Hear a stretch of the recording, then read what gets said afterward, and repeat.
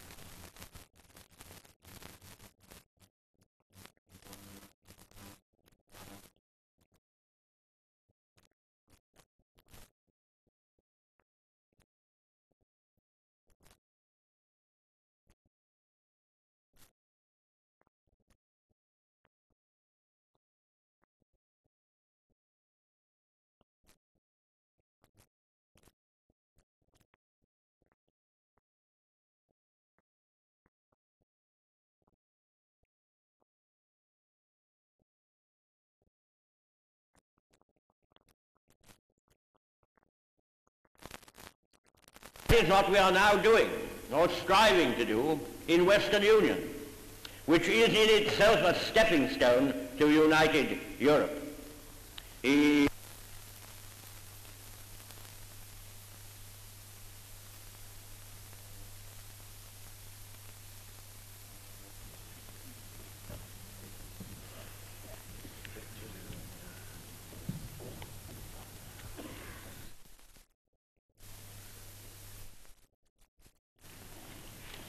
My Lord Mayor, Your Excellencies,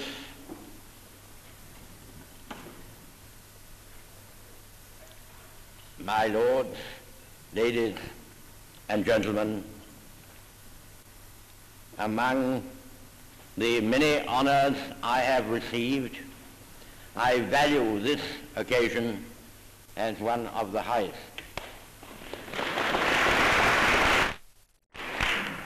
All parties are represented here.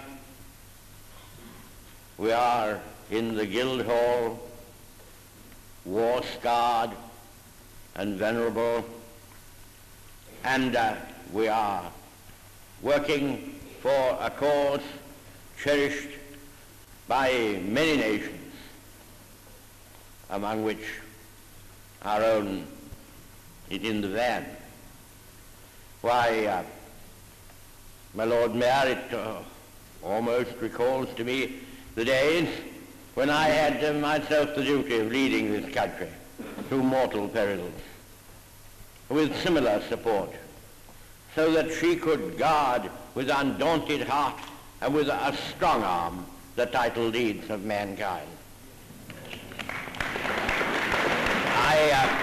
I have also associations, ancient and modern, with the valiant and steadfast people of the Netherlands.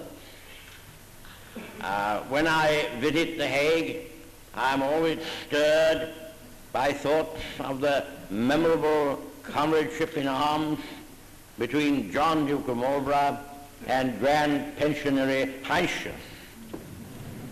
And I have among my most treasured possessions the casket containing 700 letters in manuscript, authentic letters collected from the archives of the Netherlands and presented to me by the Queen and the government of the Netherlands at the victorious conclusion of the war.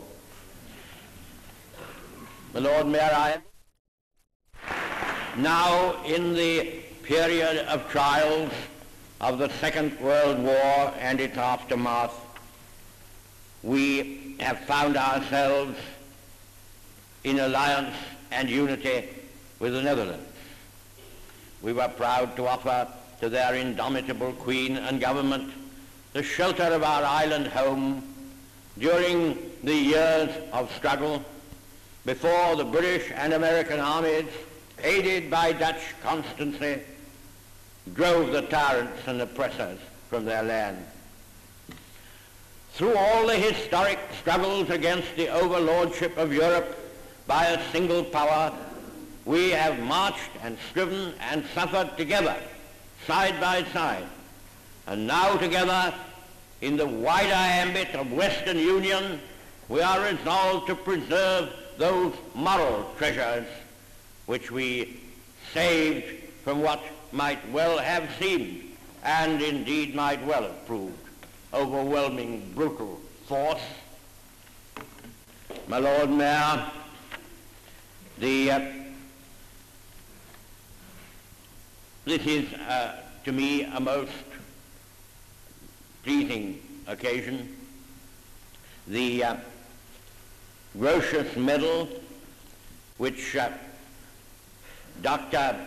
Kappeyne Van de Coppello has presented to me,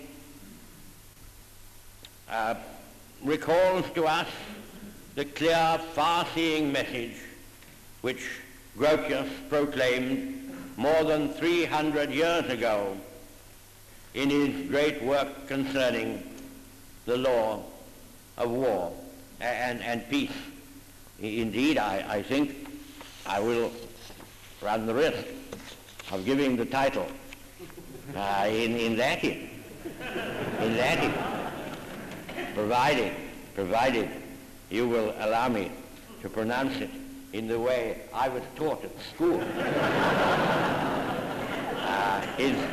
His great work entitled De Jure Belli Ac Pacis,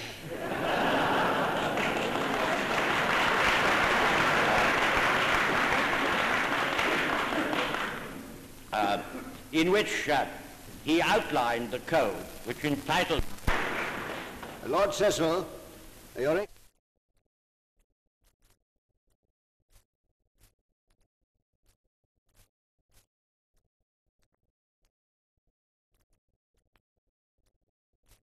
there is to be a Parliament of Europe which, without claiming executive power, will nevertheless present the conception of united Europe in a concrete and definite form. That is a great event. Now, this very month of February, in Brussels, we shall plead for another forward step in what has been called the grand design. There must be a European Supreme Court to which breaches of the Declaration of Human Rights, so valiantly, so majestically proclaimed at Geneva by the governments of so many powers, great and small, there must be a Supreme Court to which breaches of that declaration can be referred, and by which those human rights may be proclaimed and defended. These up and sustained by a rising tide of conscious, educated public opinion, by which the responsible executive governments will both be aided, stimulated, and sustained to a military system where there was nothing between the supreme headquarters and the commanders of all the different brigades and battalions, all invited to express their views on all occasions. Such a method would lead through chaos only to defeat. And therefore I believe that the creation of regional organisms is an indispensable part of any structure of world security worthy of the name.